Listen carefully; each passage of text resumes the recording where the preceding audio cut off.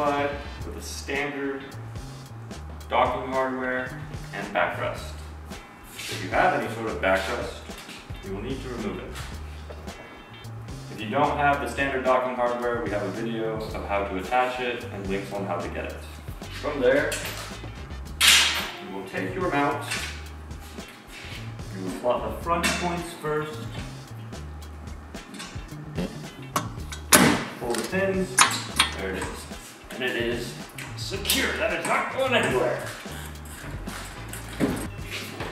Place the kennel on top. You can go through the door, or you can open the kennel.